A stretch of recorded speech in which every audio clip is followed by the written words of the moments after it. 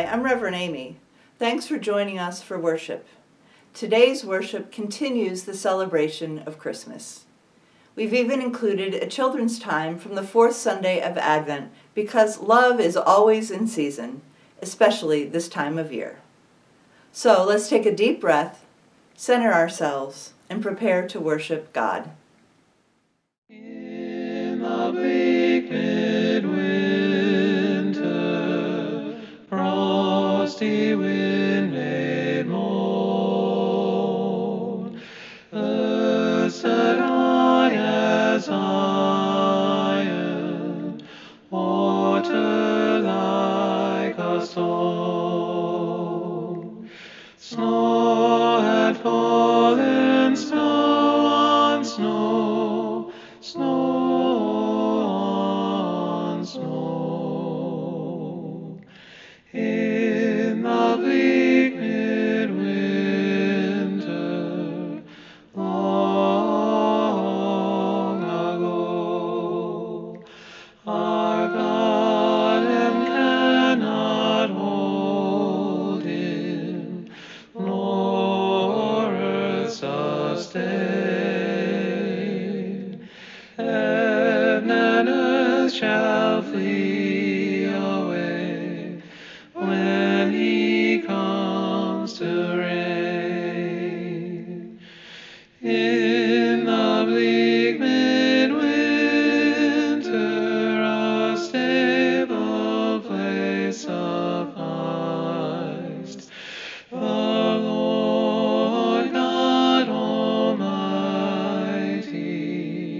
Jesus Christ. What can I give him, poor as I am? If I were a shepherd,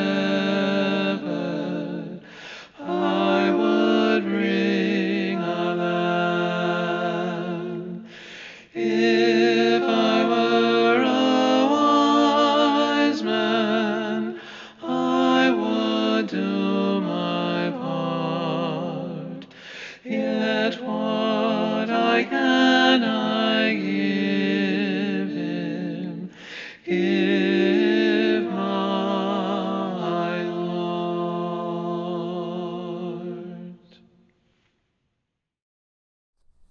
Light the candles, the hope of our hearts has been born. Sing the carols, the star to guide our spirits has risen. Embrace your neighbor. The cradle of compassion receives us all. Believe in the mystery. The love we long for is here.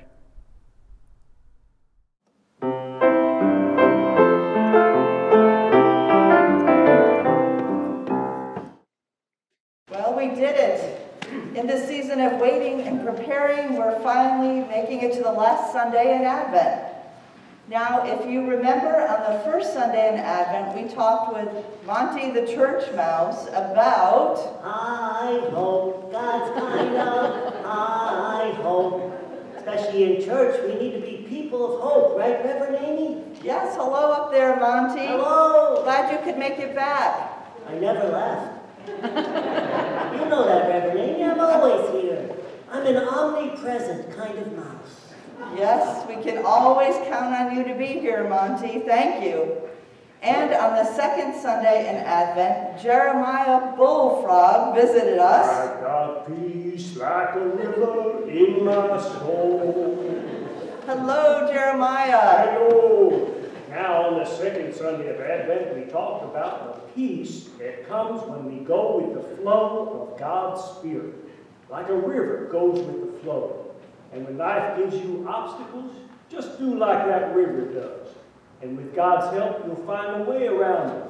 And eventually, you'll just wear down those jagged old rocks that are in your way. Hey, that's right, Jeremiah. Yes, indeed. I'll bet that Frankie the Flamingo is up there, too. Uh-oh, Frankie, did you delay your trip to Florida one more week? I did, Reverend Amy. The weather's been too nice up here to head south. Well, except for yesterday, of course. Besides, I got to spend one more Sunday with you. I got my pal Spanky the Sparrow and Louie the Cardinal with me, too. Louie's a real saint. Say hello, fellas. Hello. Hello. Oh, hello. Wonderful. Can you remind us what the third Sunday in Advent was? You betcha, Rev. It was joy. The joy of my great Uncle Pinky had when he flew with the angels to see baby Jesus. Come to Bethlehem and see Christ whose birth that we now sing. Let's all be sure to sing that joy and carry that joy with us wherever we go. Amen to that, Frankie. Amen. I'm so happy that you all could be with us during this Advent season. And today, the last candle on our Advent wreath represents... Love. Oh, well, hello there. Hello. I don't believe we've met you before. Who are you? I am the walrus. Cuckoo-cuckoo. Cuckoo-cuckoo? Yes, but my friends just call me Cuckoo. I make friends fast, so you can just call me Cuckoo. Well, I'm happy to be your friend, Cuckoo. Thanks for being with us here today. Me pleasure. You're such a lovely audience, I'd love to take you home. Oh, thanks. It's a Sunday you talk about love, ain't that right? Yeah, the fourth Sunday in Advent is love. That's right. Well, shouldn't you be talking about love every Sunday if you're at church? Well, that's true, Cuckoo. Not just talking about it, but living it out. And sometimes we forget. It's all you need, you know. What's that? Love. I mean, that's what it's all about, after all. God sent Jesus into this crazy world to help us not forget, to love one another and stop all our fussing and fighting and pretending that we don't have enough to do God's work. We have more than enough.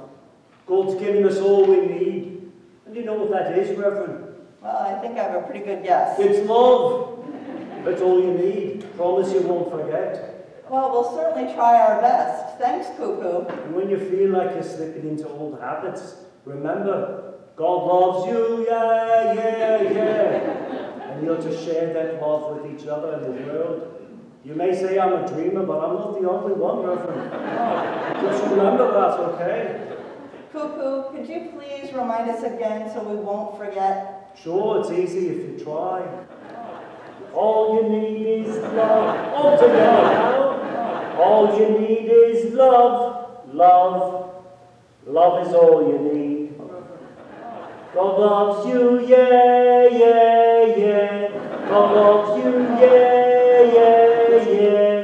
God loves you, yeah, yeah, yeah, yeah, yeah. Oh, thank you, Cuckoo. Hey, let's say a prayer. All right then.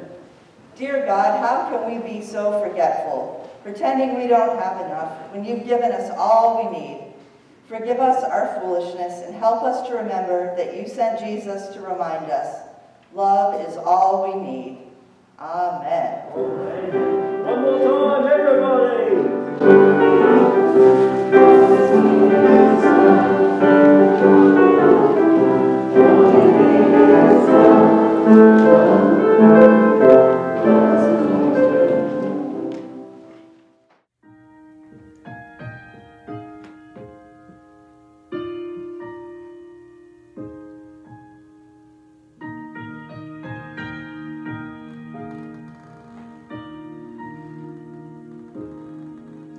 Away in a manger.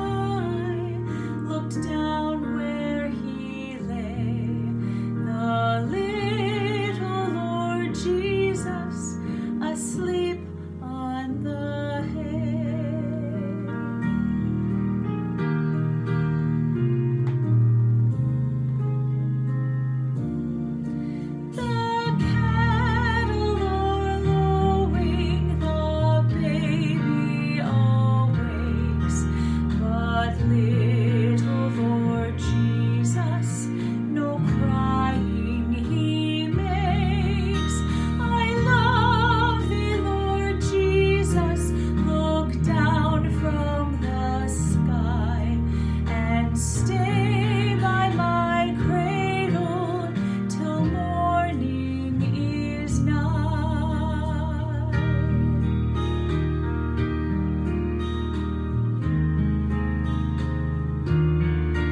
Be near me, Lord Jesus, I ask thee to stay close by me forever and love me, I pray. Bless all the dear children in thy tender care, and fit us for heaven to live with thee there.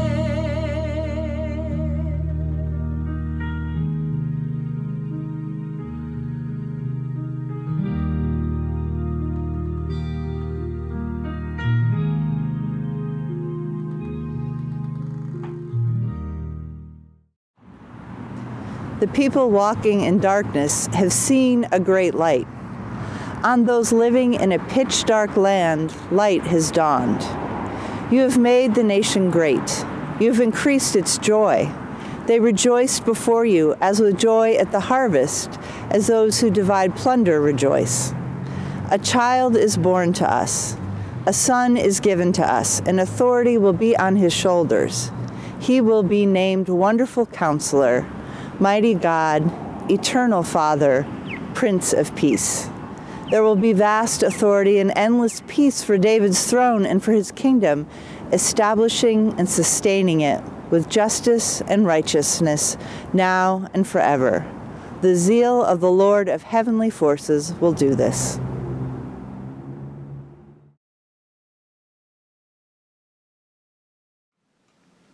I would like to share with you The Holy Night, written by Selma Lagerlöf, winner of the Nobel Prize in Literature in 1909.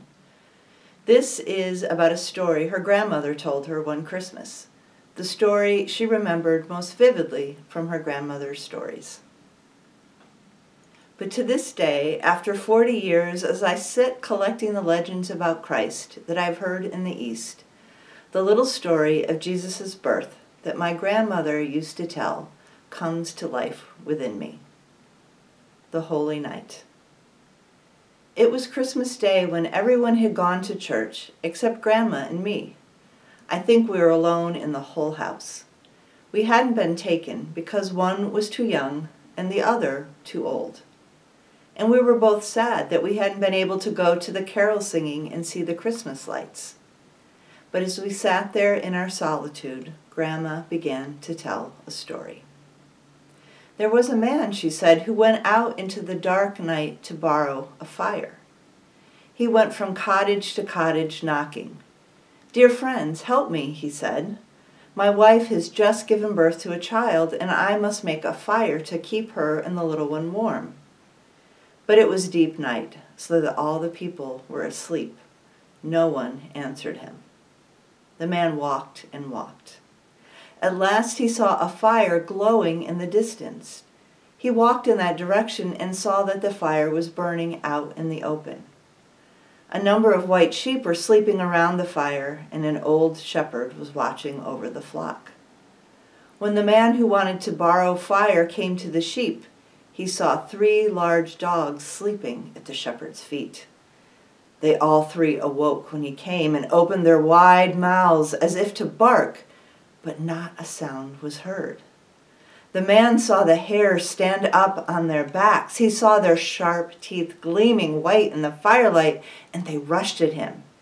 He felt one of them bite his leg, and one his hand, and one hanging on his throat. But the jaws and teeth with which the dogs were to bite would not obey them, and the man suffered not the slightest injury. Now the man wanted to move on to get what he needed, but the sheep were so close together, back to back, that he could not get through. So the man got on the backs of the animals and walked on them to the fire, and none of the animals woke up or moved. So far, Grandma had been able to tell me undisturbed, but now I couldn't help interrupting her. "Why didn't they, Grandma?" I asked. "You'll find out in a moment," said Grandma, continuing her story. When the man was near enough to the fire, the shepherd looked up.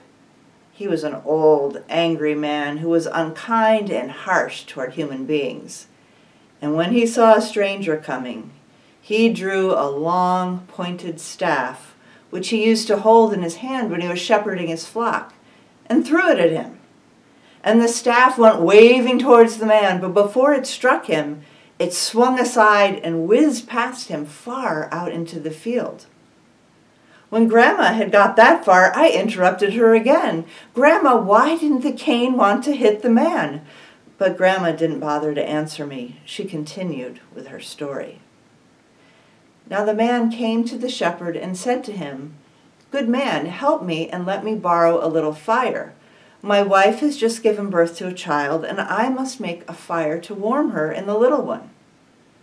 The shepherd would have preferred to say no, but thinking that the dogs could not have hurt the man, that the sheep would not have run from him, and that his staff would not have wanted to strike him, he became a little afraid and dared not refuse him what he asked. "Take as much as you need," he said to the man, but the fire was almost burnt out. There were no logs or twigs left, but only a great heap of embers, and the stranger had neither shovel nor scoop in which to carry the red coals. When the shepherd saw this, he said again, "Take as much as you need," and he was glad that the man would not be able to carry any fire with him. But the man bent down, picked the coals out of the ashes with his bare hands and put them in his cloak. And the coals did not scorch his hands when he touched them, nor did they scorch his cloak. But the man carried them away as if they had been nuts or apples.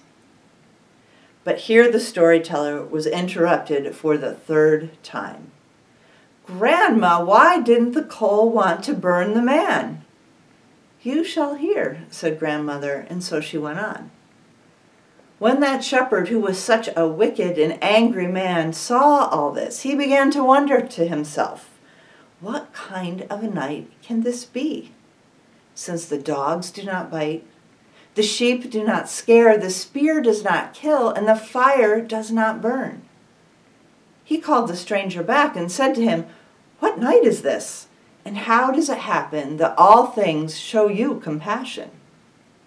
The man said, "I cannot tell you unless you see for yourself." And he would go away that he might soon light a fire to warm his wife and child. But then the shepherd thought that he didn't want to lose sight of the man before he had found out what all this could mean. And he arose and went after him till he found his home. Then the shepherd saw that the man had not so much as a hut to live in, but he had his wife and child lying in a rock cave where there was nothing but bare, cold stone walls.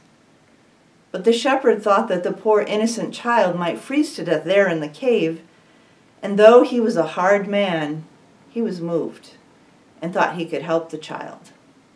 And he untied his knapsack from his shoulder, and from it he took out a soft white sheepskin and gave it to the strange man and said that he would let the child sleep on it.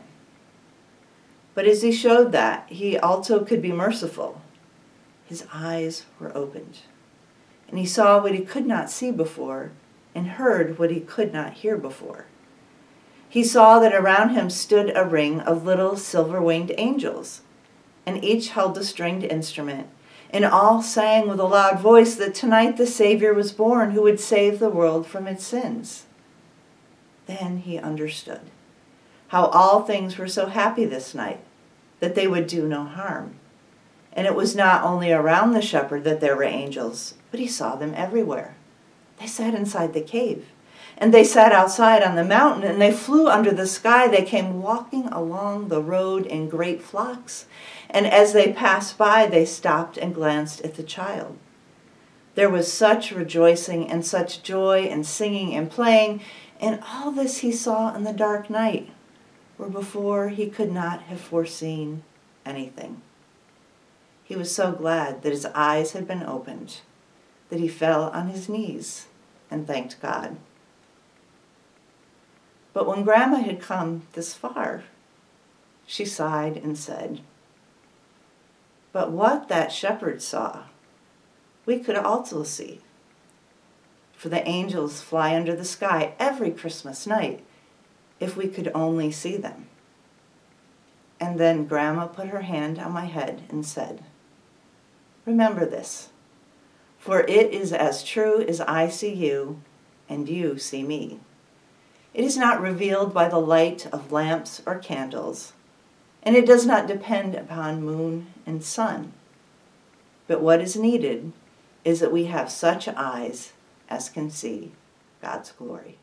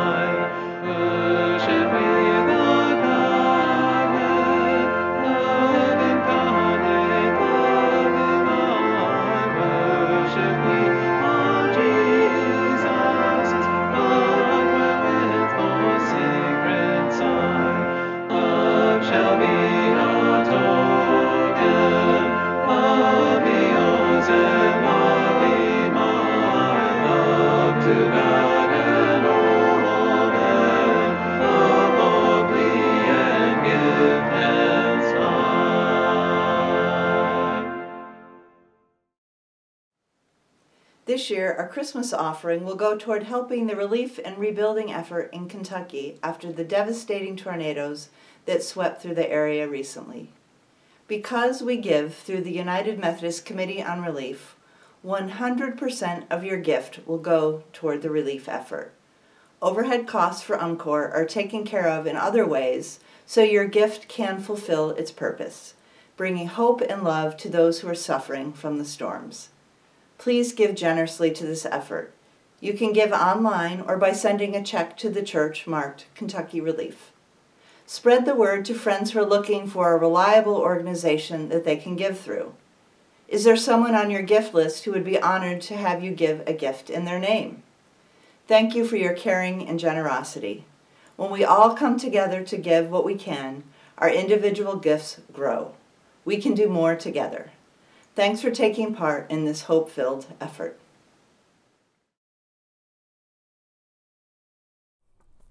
God of overwhelming love and grace, in this Christmas season, we come before you in prayer. We remember how you chose to live among us, declaring that our world was a worthy place for you, the Creator, to be present. And so at this time, we pray for our world and for all who live in it. We especially think this day of those for whom this is a difficult time, for those who are missing loved ones who have died or are far away, for those who are unable to be surrounded by others and who struggle with all the emphasis on family and togetherness this season. We think of all for whom the emphasis on stuff simply underscores not having enough. And we think of how grateful we are that you have sent Jesus into the world and into our lives. How might we reflect his message in our daily living? How might we share with others the true joy that Christ brings into our lives? How can we, like all creation, offer you the praise you deserve? Open our hearts, a loving God. Stretch our understandings of our world, that we might find new ways to travel with others in the days to come. And we pray this all in Christ's name. And we continue in prayer, praying the prayer that Jesus taught us, saying, Our Father, who art in heaven, hallowed be thy name. Thy kingdom come, thy will be done on earth as it is in heaven. Give us this day our daily bread, and forgive us our trespasses, as we forgive those who trespass against us. And lead us not into temptation, but deliver us from evil. For thine is the kingdom and the power and the glory forever and ever. Amen.